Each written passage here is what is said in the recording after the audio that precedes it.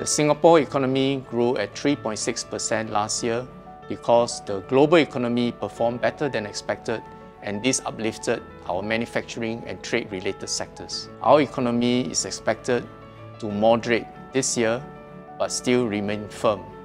We must continue on our restructuring journey and position ourselves to tap on global growth opportunities. We have identified two key economic drivers: internationalization and innovation.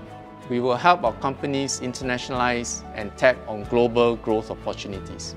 We have negotiated a wide network of free trade agreements, giving our companies preferential market access. We will strengthen connectivity and forge new connections. In particular, we will deepen economic integration in ASEAN, our immediate neighborhood.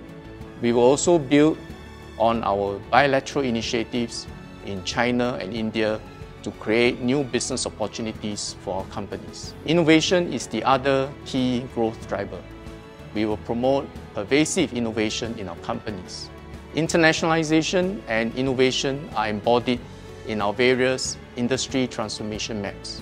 Through our ITMs, we will develop the capabilities of our companies and deepen the skills of our workers. The prospects are positive.